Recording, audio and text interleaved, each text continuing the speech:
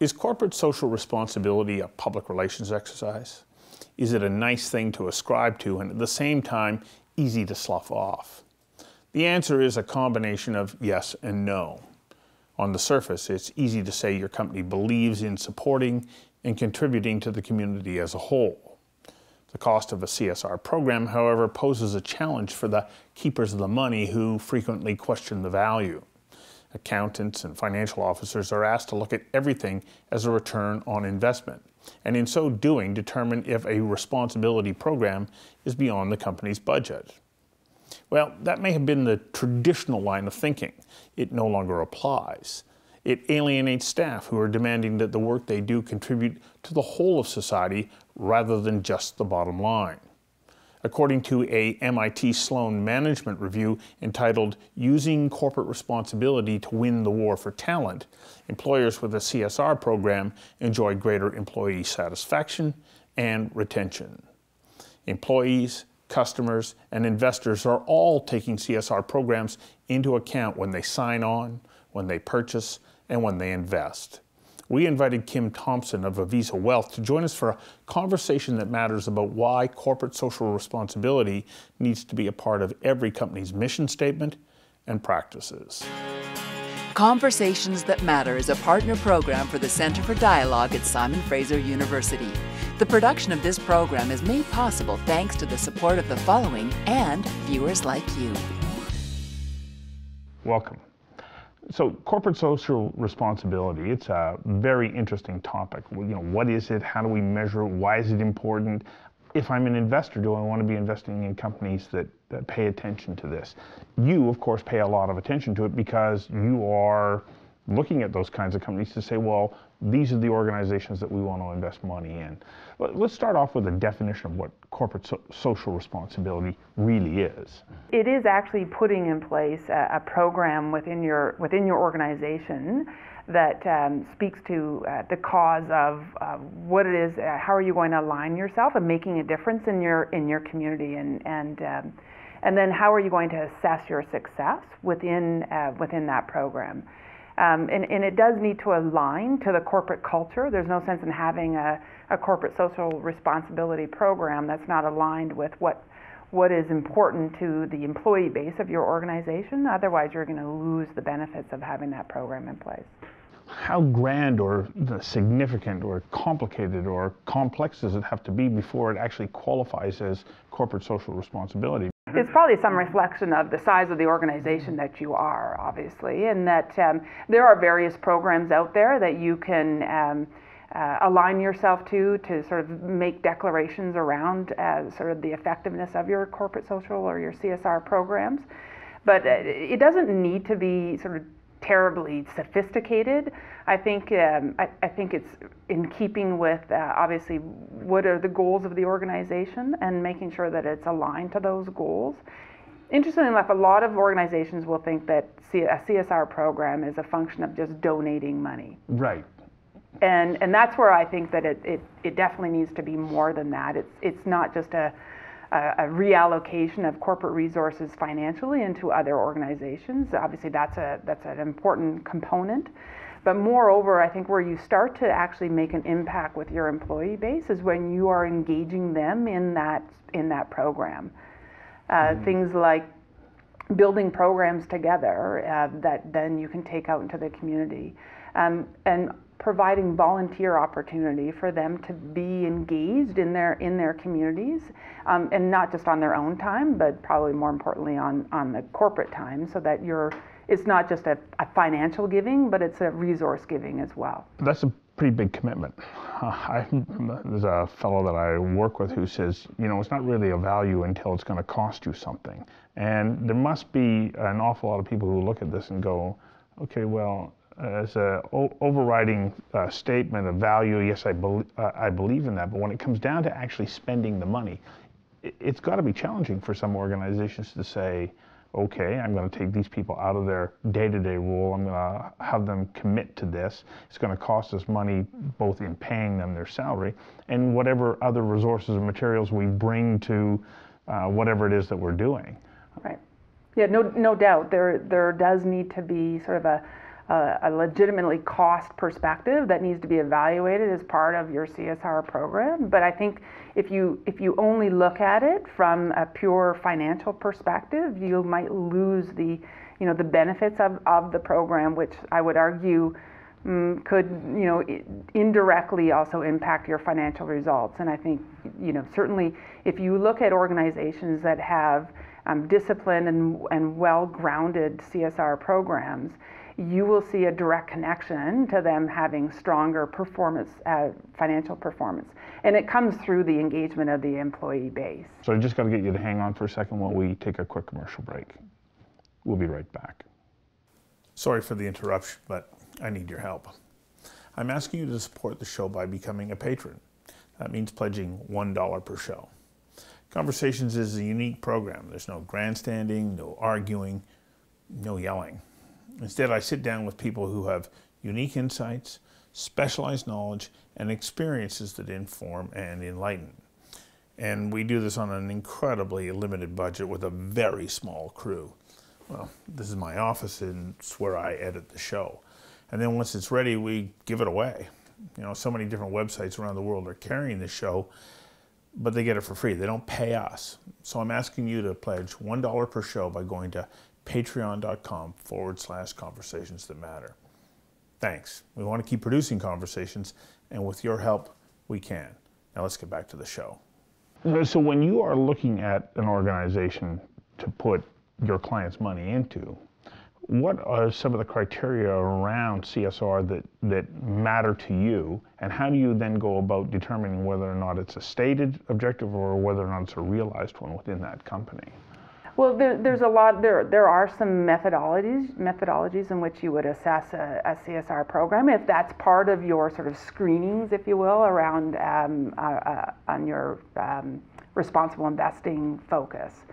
If ensuring in one of your screens is to ensure that you are investing in CSR recognized organizations, it would be a combination of the percentage of their financials and their dollars that they're actually allocating into the program. It's not just a donation perspective, but also equally important is the cost of the allocation of the resources. So there would be a sort of a criteria that we would look for, that are they sort of meeting that objective, and is that then define them as having a strong and a grounded CSR program. Are there international standards that are set that, let's say there's somebody who's watching this saying, okay, well, we've got to get into this, and they are a corporation, they're looking at their own CSR program or to implement one. Are there standards that they can go and say, well, there's the template that I can refer to that says these are the components of an effective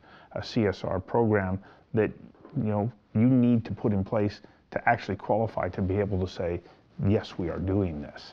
There are standards. There are organizations that, if you meet their objectives, you can then make declarations around your positioning and of a CSR program. So by extension, if you have a corporate social responsibility program, does that make you an ethical organization? Because we hear about ethical investing. Does one necessarily mean you're the other?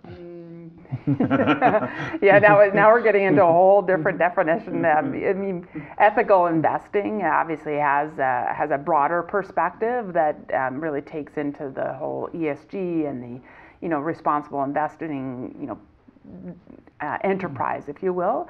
CSR could very well be a component of that, but there's a very sort of continuum of what's considered to be responsible investing, and it's defined by a multitude of different things, being how you're screening out various companies within those investment portfolios, depending on whatever criteria that might be deemed a component of that investment objective. So when you look at companies that, from after you've gone through a review process and you say, yeah, they really do have a bona fide corporate social responsibility program, how do they perform? Because as we've already mentioned, they are investing in something that doesn't necessarily go directly to their bottom line. There's strong evidence that would suggest that if you have a CSR program that resonates with your employee base, that you're going to see an increase in your employee engagement. And anytime you see an increase in your employee engagement and your employee production, you're absolutely going to see a direct connection into the enhancement in your financial results. It's not to suggest, though, that all you need to do is go out and put a CSR program in place and you will instantly then have better results financially. It has to be much more thoughtful than that. It definitely needs to have some connection into what's important to your employee base and who are you as an organization and how do you want to present that into the community. At Aviso, we have spent a lot of time and effort focusing on how do we think, where do we believe we can make a difference. And kids at risk has been an area that we've focused on, but that wasn't something that the CEO and the executive team sat around the table and decided that that would be a worthy cause.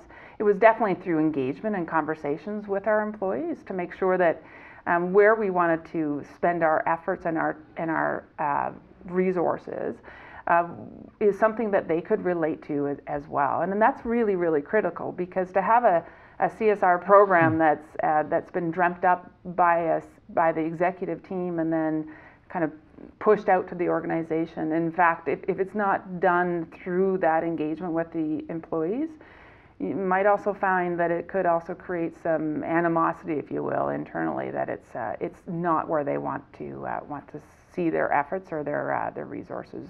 What was the process that you went through to develop this Kids at Risk program that you now support through your own employee engagement?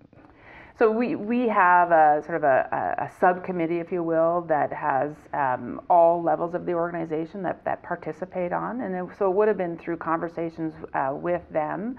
We did believe, again, for an organization of our size, that we wanted to make sure that we had some clarity in how we were focusing our efforts in our CSR program. And so through those conversations with our staff, that's where the decision was made that we would definitely focus on sort of a kids at risk profile. And so we do that in a number of different ways. Most recently, we run in conjunction with, here in Vancouver, the Kids Safe program. We run a financial literacy camp. The building of that program was done by the employees. It wasn't, again, a program that we bought off a shelf and then launched out to the Kids Safe group, but it was something that we built from within. And so we had we had employees participate in the building of that program, and that in itself, just the formulation of the program, is very engaging, and it really connects with the employees. What's the benefit to your employee culture, your corporate culture, in having done this? I think that the employee culture, it's you've probably run other sessions on this, but certainly, when you look at, and this isn't exclusive to millennials, but certainly when you look at younger cohorts in the business environment today, they have a very strong connection to the why of the organization. And the why isn't always just around the profits of the organization, but moreover, how are you making a difference in the world today? And so that sounds rather grand, but in itself, it's very important that employees do believe that or are a part of your why, and that you can articulate your why. And so this working with kids at risk, personally, I have found it's. We go through our day-to-days at work, and they're long days, and they're good and bad days. But when you have that opportunity to step outside of that day-to-day grind, if you will, and be in the community, and you're delivering a component of expertise, if you will, and seeing that impact, I have no idea about the longer-term impact, but working with those kids, those are moments in time you will never forget. And that's the pull to the organization, because you know your organization is committed to making a difference in its community. Well, I'm happy to hear that you do that, because if you're also evaluating other companies to say, is this going to be a good investment opportunity? What's their corporate social responsibility program? You need to be able to measure it against your own efforts and to do the same. Do we as individuals, as investors, need to be having that same kind of mindset as well? What is it that, yes, I want to make money by investing and getting behind these companies, but what is it that I also can do to contribute to helping to improve the environment that we live in, or even far off environments? Well, absolutely, and we're certainly seeing, the responsible investing move in a much more meaningful way to the retail investor, if you will. On the institutional side, I think been part of their programs for perhaps a little bit longer, but we are seeing, definitely folks wanting to ensure that they're investing, that through their investments, which is another way that you can make a difference, but you're ensuring that your investments are also helping make a difference in the organization. And so there is a continuum of what that looks like, and that's very much a personal perspective on whether that's what components of the screening of those firms looks like. But we are seeing many more sort of retail investors wanting to take a position with their investable assets in how their money is making a difference in the world. And is it making a difference? Is it making a difference like within the financial community? Because a lot of people will look at that financial community and go, well, it's all just about dollars, making money. But is this mindset around investing in companies that at least are making contributions through their own responsible programs, is the investment community exerting pressure on those companies that want to attract investors? Well, absolutely. There's certainly different methodologies in applying sort of your evaluation of a firm.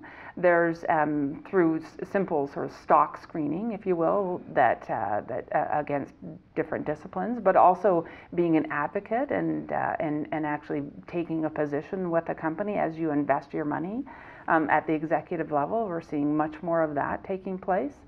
So overall, I think this is not a fad. It's not a trend. I think it's a function of who we are as an industry and who we are globally, in that people want to stand up and take a position and make sure that their money is working to make a difference in the world. So when your research team goes out to determine whether or not they want to recommend investment in a particular company, has this become a significant part of their assessment of a potential opportunity? Well, certainly we do have a very robust RI team that evaluates against whatever the investment objective is of the investment. And ensuring that the organizations would have a CSR program would be a component of it, because it's in keeping with that company. But it wouldn't be the only aspect that they would look at. No, of course not. Yeah, because you still want to make a sound investment. Well, that's right. But certainly, but ensuring that they.